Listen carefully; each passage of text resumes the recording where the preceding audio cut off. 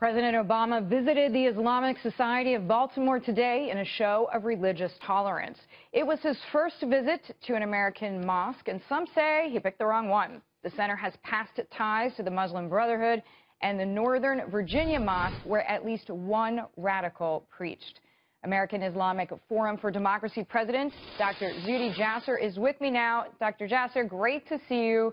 You say that the choice that the Obama administration let President Obama go to this particular mosque sends the wrong message. How did this happen? Well, either they didn't do their homework or they just did what we call the lowest hanging fruit syndrome. They wanted one in the metro area, so they went to Baltimore. And the problem is that this basically, treats Muslims like somehow we have some other set of standards that everybody ignores and uses us as a prop for political one-upsmanship. The commander-in-chief, if he's going to rise above this, this is a nonpartisan issue. This same mosque only a few years ago had an imam that was preaching grotesque homophobia, saying that homosexuals were mental deviants, needed to be eradicated. They had connections to Imam Awlaki, who, by the way, walked on that same path, visiting that mosque multiple times, as a records show from November 2001.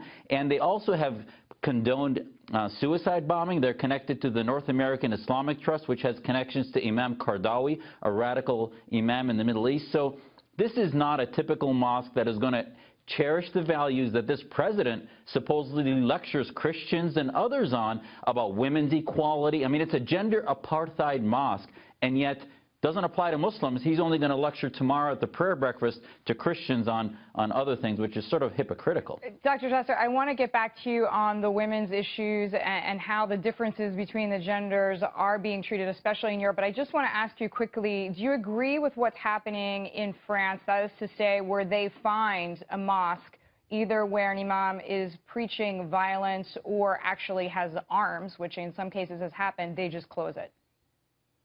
Well, if there's arms and they're preaching violence and actively stimulating violent acts, that needs to be shut down. That's illegal from American law. But if they're preaching hate and radical ideology, that's a conveyor belt towards militancy. The only way to defeat that, Deirdre, is with good ideas, with Muslims that are countering, that are reformist through our Muslim reform movement. If you shut them down, it actually causes them to spread, as we've seen in Tajikistan, Egypt, and every other country where they are autocrats, and that doesn't work. So, Dr. Jasser, let me ask you, getting back to what you just mentioned, a month after hundreds of women were sexually assaulted New Year's Eve in a few German cities, Cologne probably the most notable, there's now a safe zone for females at next week's carnival in Germany, basically their equivalent of Mardi Gras, to try to keep citizens safe. German authorities also issuing these kind of cartoon leaflets at public swimming pools, basically just trying to do a crash course in gender equality and saying you cannot harass women in public. How is Germany going to get out of this, Dr. Jasser? I mean, they've wanted to welcome people. They've wanted to welcome the migrants. They've wanted to house the refugees. But it just seems like for certain people, the language difference and the culture difference is too great to overcome very quickly. Yeah, I mean, listen, I've been very frank about the fact that we can't change the narrative about being the beacon of freedom, the city on the hill in the West to counter the ISIS ideology, but it was happening too fast.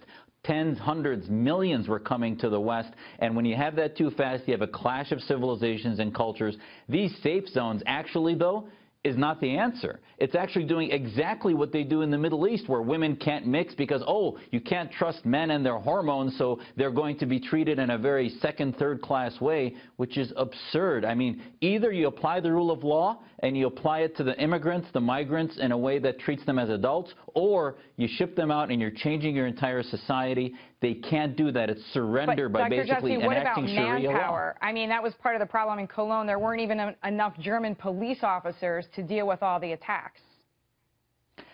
Well, the answer, though, is not to create a Middle Eastern type society that segregates separate but unequal for men and women. I guess if that's the only way to protect them, but they're basically changing the very fabric of the equality of sexes in order to to appease violent barbarians who have come into their society, which, by the way, most Muslims would not want that either. We're trying not to have mosques separate men and women because of this type of appeasement that it does to the way men treat women in Muslim-majority societies in very subservient ways. So by separating it, you're basically putting a Band-Aid on it and causing it to actually fester more rather than treat the true disease, which is a 13th century mentality.